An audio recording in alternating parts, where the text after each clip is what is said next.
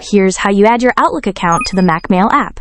First up, fire up the Mail app on your MacBook. Doesn't matter if you're rocking a MacBook Pro, Air, or even an iMac. The steps are the same on any macOS.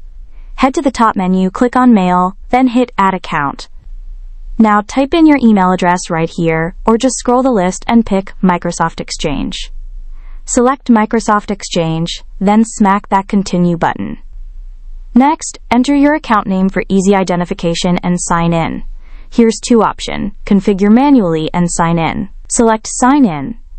To automatically sign in, click on Send Notification to your phone and verify.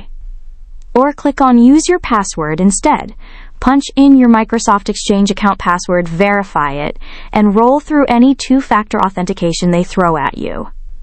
After that, you'll see the Mail app's terms and conditions. Go ahead, hit Continue.